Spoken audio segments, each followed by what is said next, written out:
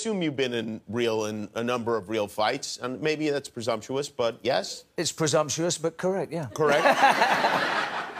What are the big differences between movie fighting, besides the obvious, and real fighting? Well, I mean, you know, I'm a big fan of the UFC, and these are the real fighters in my eye. Right. But you're talking about some idiot in the street who might... in a bar or something like that. Yeah. You know, I mean, what we're doing on the screen, we're not actually hitting each other. I mean, it'd be, you know, it'd be straight down the hospital if Dwayne Johnson cracks you around the head. Yeah. So we try to be cautious, and I think the difference is you have to sell... Firstly, you have to really know how to throw a punch. You have to know how to physically... you know, be capable of doing it correctly. And then, obviously, the accuracy has to be a little bit off, and, you know... You like, have to throw put the a body slow-motion punch at me, and one of your slow-motion punches. No, because I might not miss. But this is why I say slow motion. No, you didn't hit me.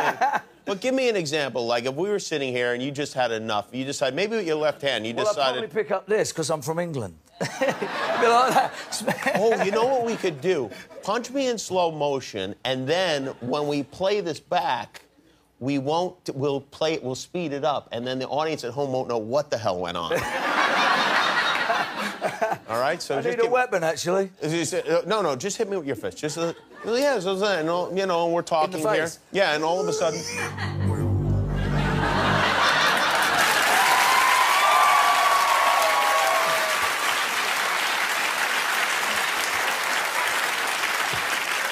That was totally uncalled for.